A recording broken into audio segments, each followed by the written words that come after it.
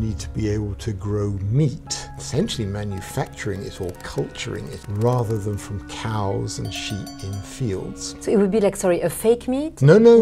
You take a sample from a cow, okay, and you use the cells in the sample and you create meat that You're way. futurists. No, it's very presentist. A man from China made a call and said, do you know the Chinese judiciary has been watching what you've been doing? And we said, no, we don't know that. The man said, China has really excellent environmental laws.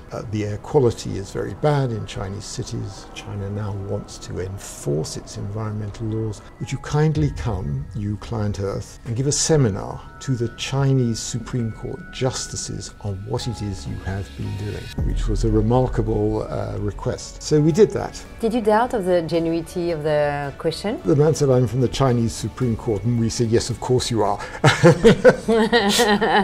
We got to the bottom of it. We are the secretary to those discussions between the EU and China. There's something quite remarkable about this, that a little environmental organization, 350 people, with an office sort of just down the road, you would never know it was there, is right in the middle of the dialogue between the EU and China. Wow. Yeah. What an achievement, yeah. Harvest is in London for a special one-day event. Here we gather renowned artists, speakers and practitioners who are all inspiring us with their take on this edition's theme, Tools for Transformation. I hope you enjoy this interview.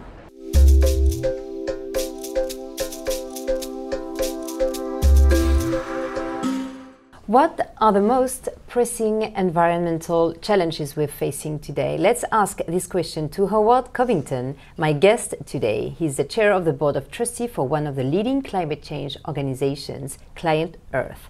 We asked him to choose the 3 most urgent challenges, and we'll ask him now how law fits into the equation of a greener and more sustainable future, and what part we can play to help. Hello, Howard. Hi, Rose. Thanks for being here. Very good to be here. So could you please tell me what are for you the 3 biggest challenges our planet Earth is facing as human being on this planet? So, Rose, I don't think I can, because I think 3 is an inadequate number. Why?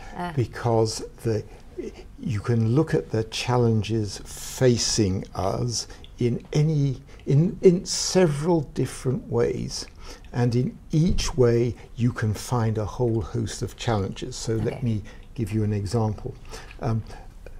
We are pushing the climate through some kind of transition. We're warming it up by putting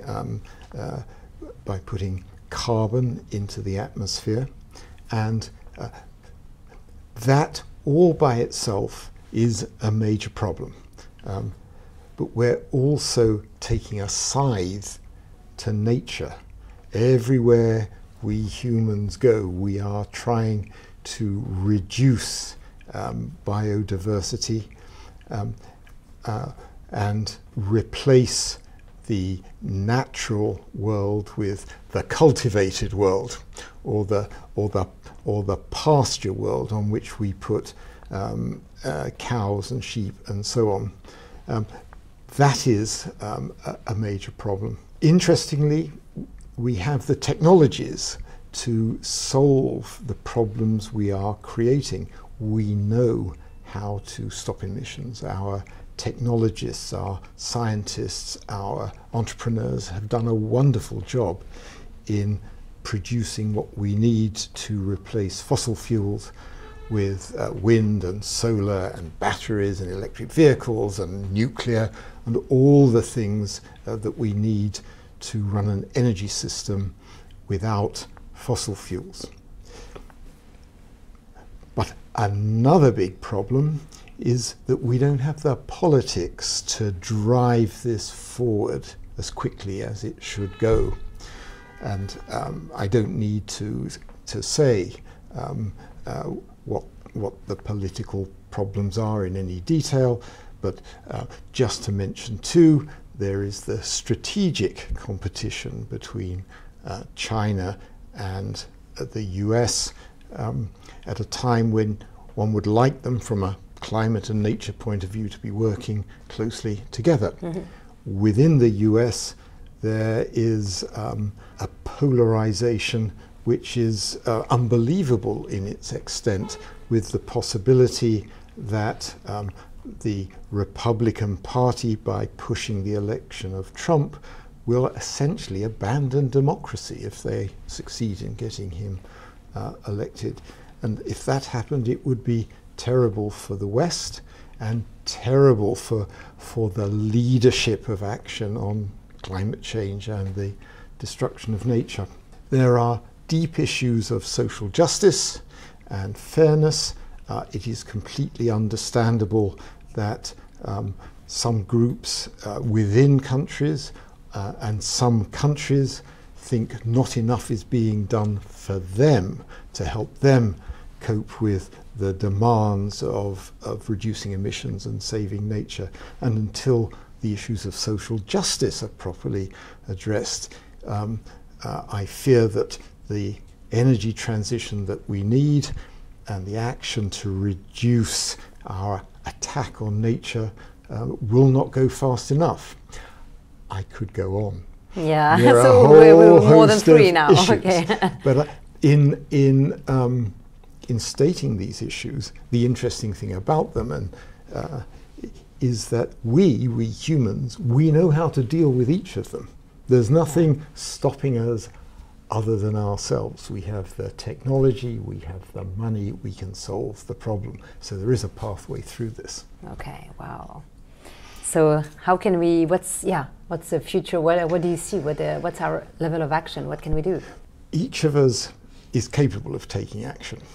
And there's a great virtue to taking action. If you are optimistic and you take action, you have a sense of some control. You are doing something to solve the problem.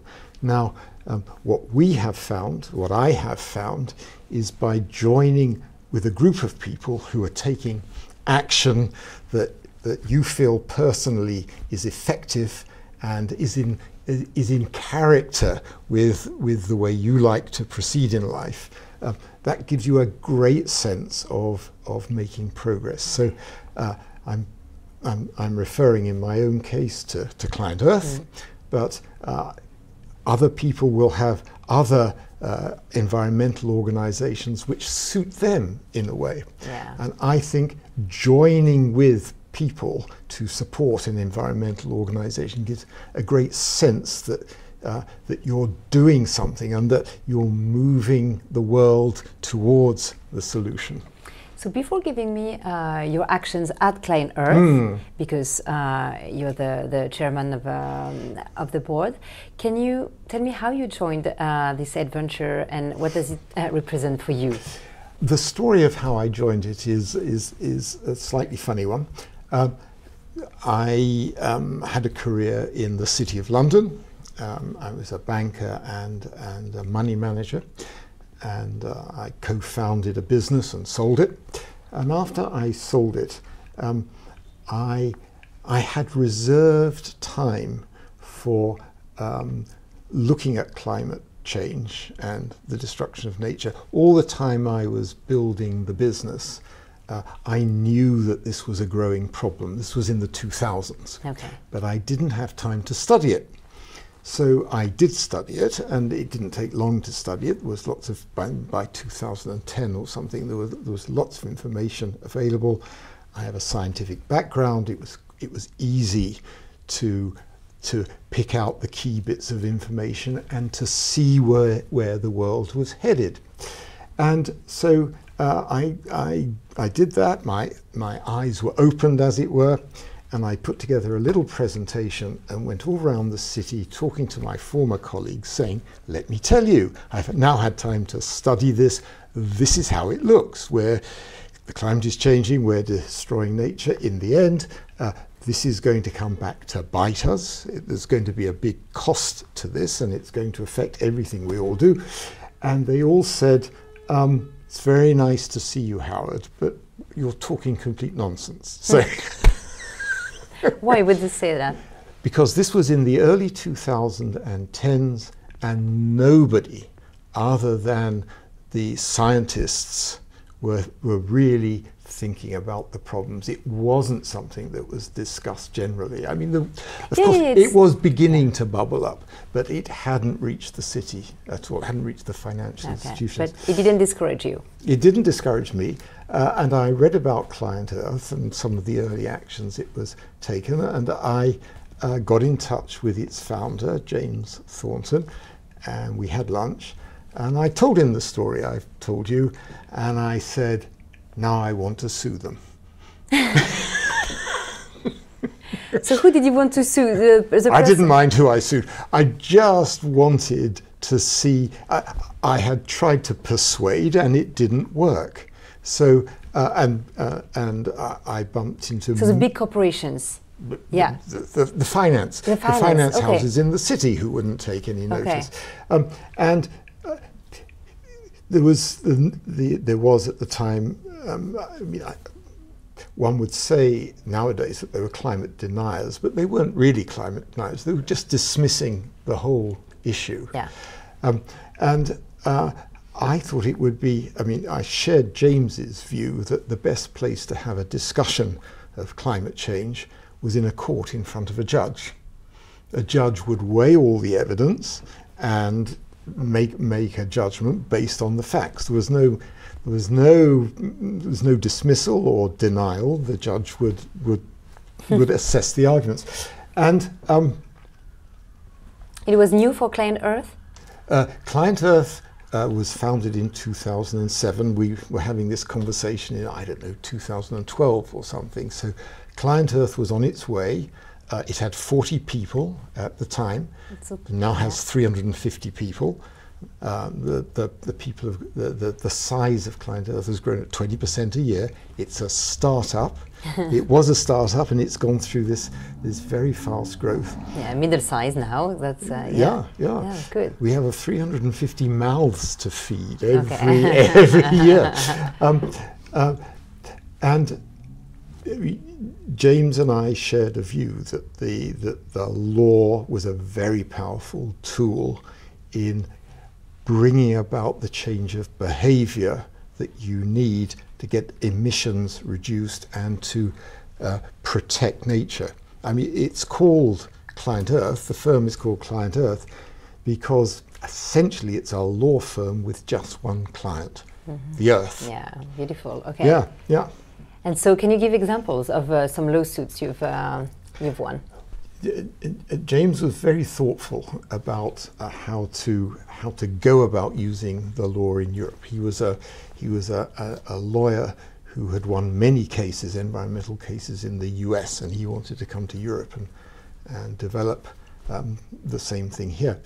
And he saw that the biggest polluter in terms of pollution per head, the biggest carbon emitter, was Poland, where it had an energy system completely powered by coal-fired generators, and they were pretty old coal-fired generators, so they were pretty dirty.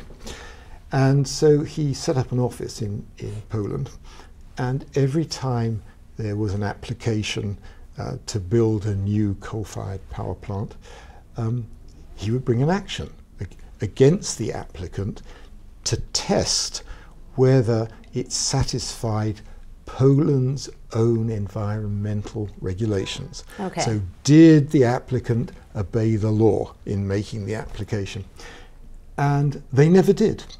We stopped 30 coal-fired power plants. Since we opened an office in Poland, there's not been a new coal-fired power plant. Amazing, okay. It's absolutely amazing. We have contributed to transforming the attitude of the Polish people and their government to energy generation. And now, of course, they are thinking through how they should make an energy transition. So that was one example back from the 2012, 13, 14, something like that.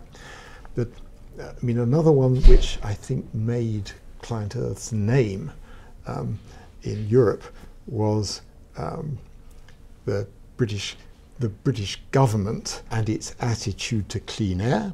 So the British government brought into British law the EU regulations for air quality. It then proceeded to completely ignore them.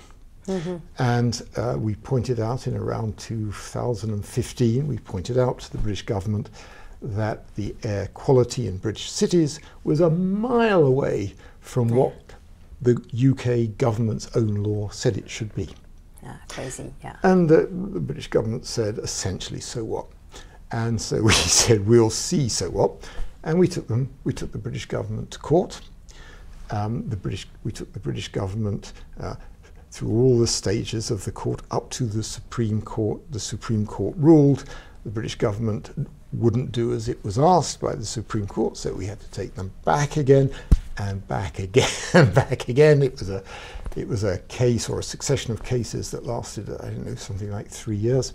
And finally, the British government accepted that it had to obey its own laws.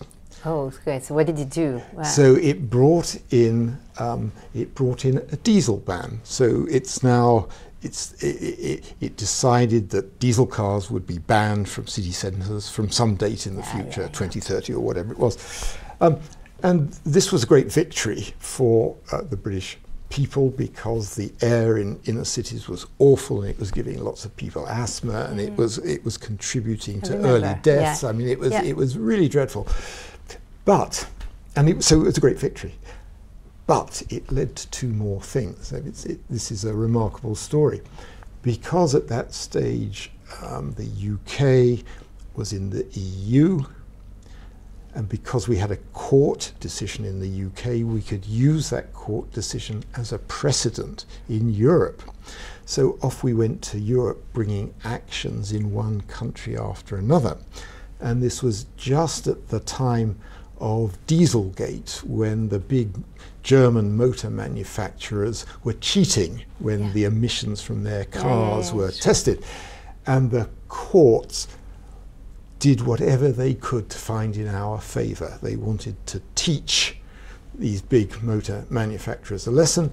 So diesel bans were introduced in one city after another as we brought these cases.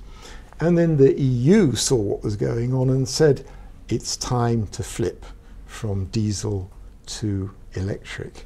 So we had we played a role. I don't want to exaggerate what we did, but we had played a role in tipping Europe from diesel cars to electric vehicles. Okay. So that was there we were affecting a reduction in emissions on a European scale. It was a brilliant success. Great victory. Even if we talked about electric vehicle with weight, and it's not the perfect solution either always. There is no perfection in this world. It's you have to move forward in the way that you can move forward. Okay. There's a second part to my story, which is that China. I wanted to come to that. Yeah. So while we were doing this in the UK and in Europe, China phoned us up. A man from China made a call and said, do you know that the Chinese judiciary has been watching what you've been doing? And we said, no, we don't know that. And they said, the man said, China has really excellent environmental laws, but it hasn't been enforcing them. The air quality is very bad in Chinese cities. China now wants to enforce its environmental laws.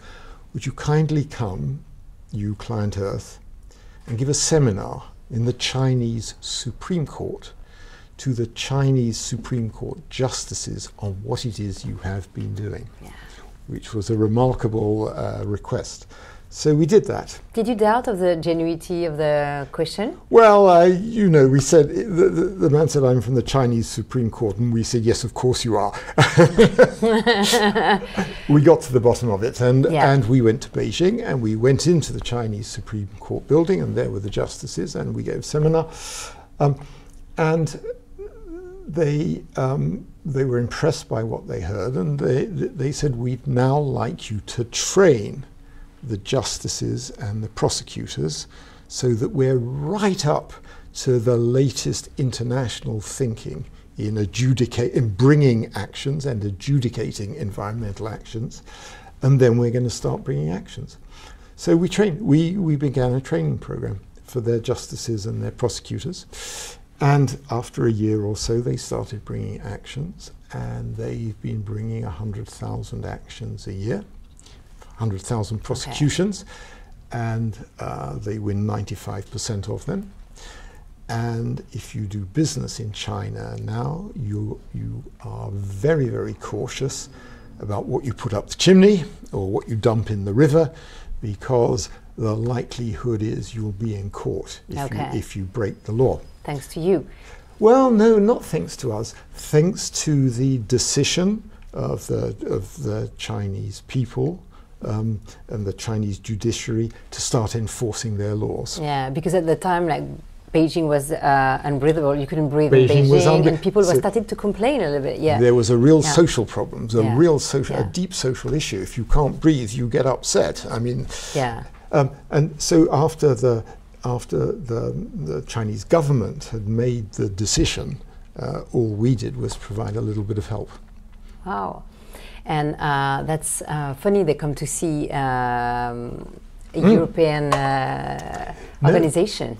So China is absolutely brilliant at looking at the world, seeing what is best out there, and that can be imported into China. They have no problem at all saying there's something very good over there, and we should have the same sort of thing here. So a form of humility. Yeah.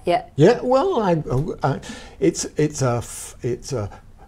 a very sensible way of running anything, isn't it? You see somebody else doing something really clever, and you say, I can do that if they come and tell me how to do it. What's the next plan with China? There are.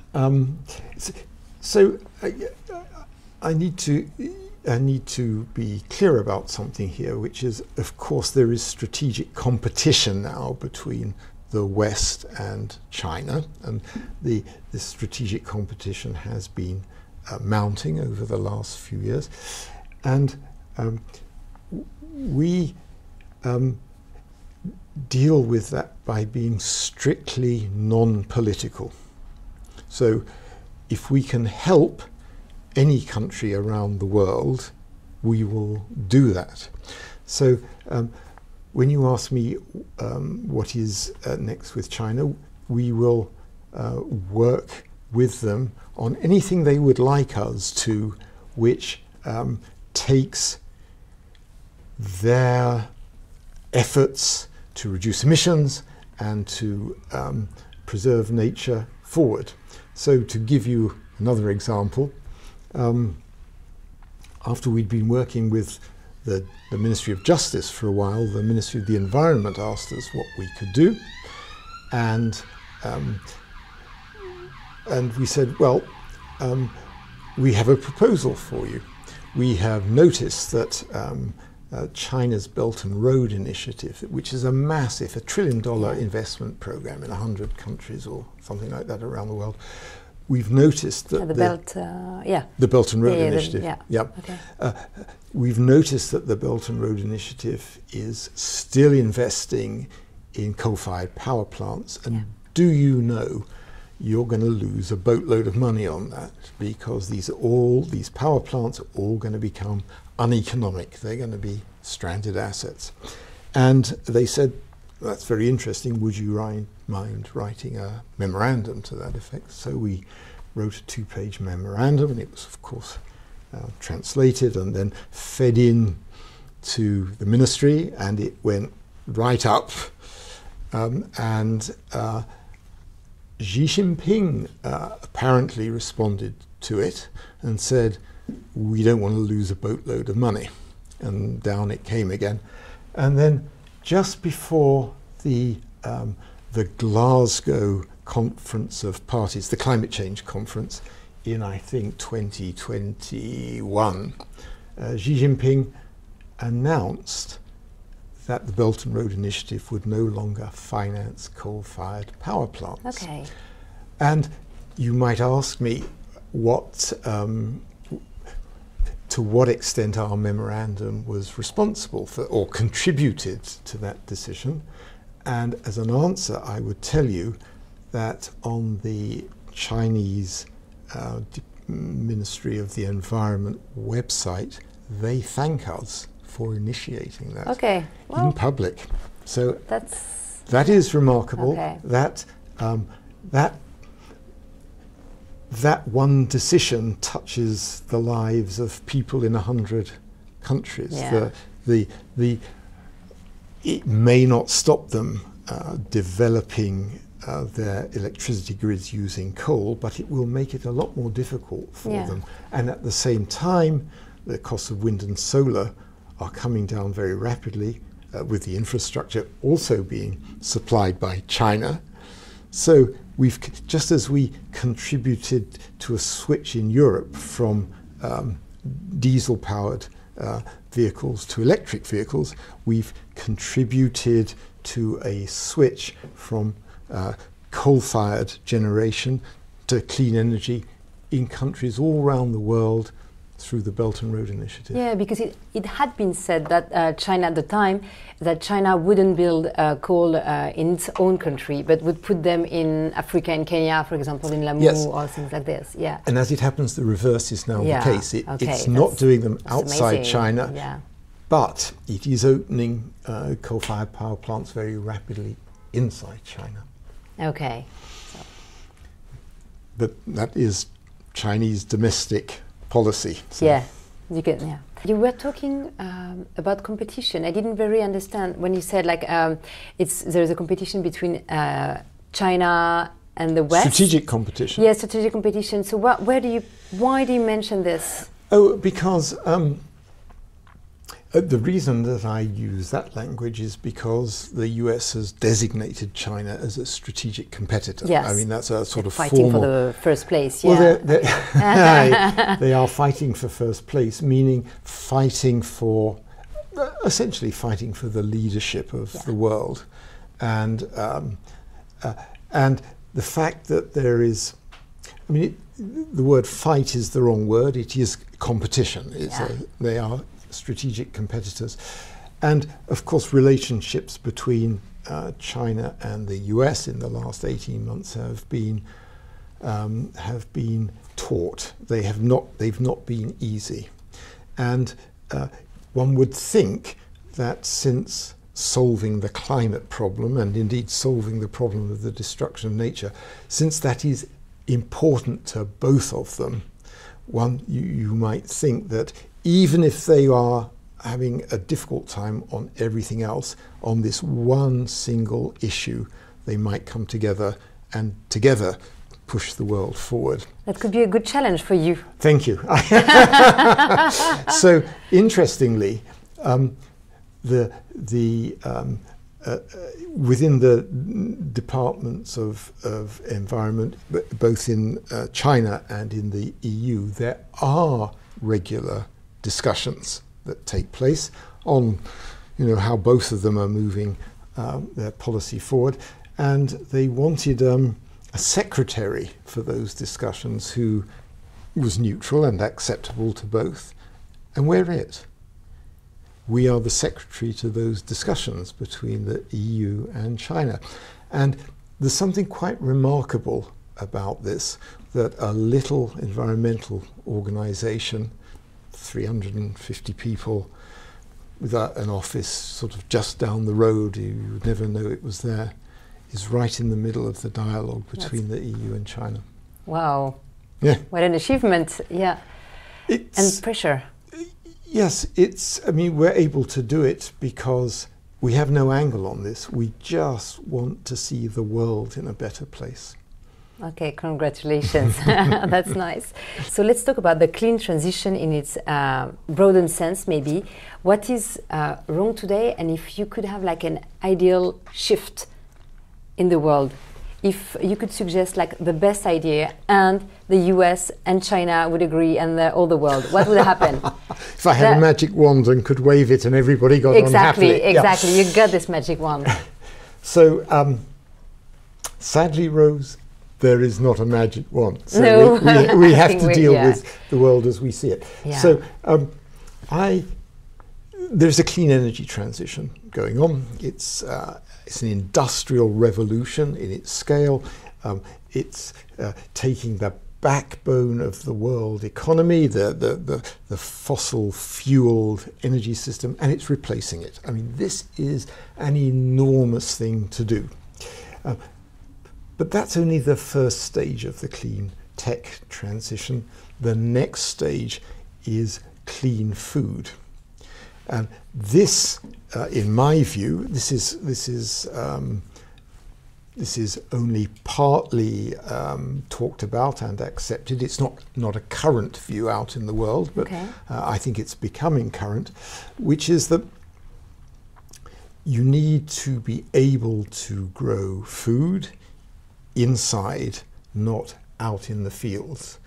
So in particular, you need to be able to grow meat inside in a something called a bioreactor and provide meat for the world from inside by essentially manufacturing it or culturing it is the word, rather than from cows and sheep in fields.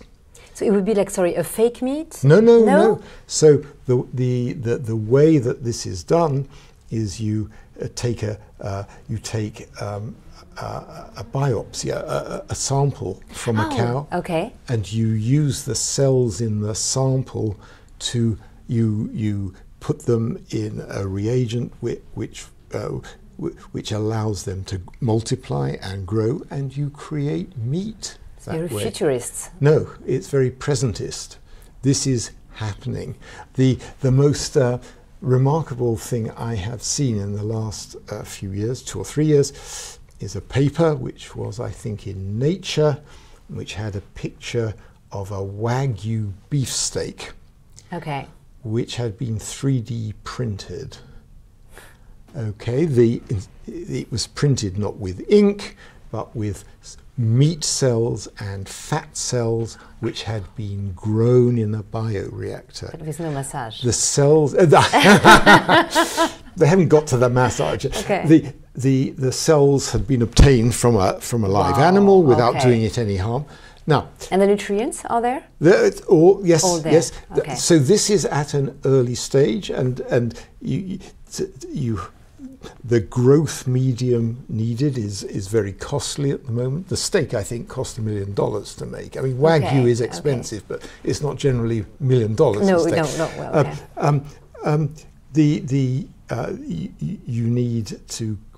You need to have an economic growth medium. I mean, you need lots of technology here. But if you can do it at $1 million, you can do it in a few years' time at $10,000 and then $1,000, and you'll end up. So that's a big hope. No, it's not a big hope. It's a reasonable expectation given the way that technology has worked over the last 30 years. I don't think it is a big hope. I think you need a bit of luck and a lot of creativity, and you'll get there. And the reason I mention this is for 2 reasons. You need to sort out the food supply chain and bring it indoors rather than outdoors for 2 reasons. One is to take the pressure off nature. If you produced all meat in the way I've just been describing, you could reforest all of pasture land. That would solve half of climate change, because the growing trees would suck down carbon. That would be amazing. It would sort out biodiversity loss. And the third thing, if you did that, it would give enormous food security. You could do this in any country, in any place, and as the climate changes and makes growing food in a field more difficult, you would be able to grow it inside. So this is speculative. This is this is looking the best scenario possible. Okay. This is looking a decade or two forward, Okay. but I suspect there will be rapid progress here. Yeah. So do you think our grandchildren could potentially eat that kind of meat? Yeah. So there's a restaurant in Singapore selling chicken nuggets made this way. Okay. Already. Now, not for our but grandchildren. very expensive you nuggets. can go there and eat it yourself. Okay, wow, crazy. What are the other, because I think it's like something like science is helping, do you think science will solve the problem of environment? So nothing will solve the problem. There's no one thing that will solve the problem. But the scientists and the technologists and the entrepreneurs are amazingly creative. Yeah. And in the laboratories now, at universities around the world, there are all sorts of new ideas being developed. Yeah. So one new idea being developed in Canada is deep geothermal energy. So one associates geothermal energy with bubbling pools in where or bubbling lava close to the surface. But if you drill down far enough, you can find hot rock, 7-10 kilometers. There's a completely new technology which people are trying to develop and then make economic, which would allow you to drill holes anywhere in the world and use geothermal. That's one idea. There are lots of ideas out there. I'm very, very optimistic that the technologists and entrepreneurs will keep providing new ideas. The trick is now to get the politics in place to push this transition forward fast enough. Wow. Thank you so much, Howard. We'll finish with the harvest of the day, which is what's your favorite tool for self-transformation or transforming the planet or ourselves? Can I do self-transformation? Yes. So my favorite tool for self-transformation is my wife, who Veronica. gives me guidance on how I need to transform myself. Okay, but I think you're doing enough to transform the planet, so we can give you this one. And well done, Veronica. Thank you so much, My Howard, pleasure. For this very informative and optimistic interview. And thanks for being with the Harvest, because you participated in the first one. Yep. I was not there, but it was a few years ago, 7 years ago. Yep. Yep. And here you are in London also. Thank you It's so great much. to be here. Thank you, Howard. All right.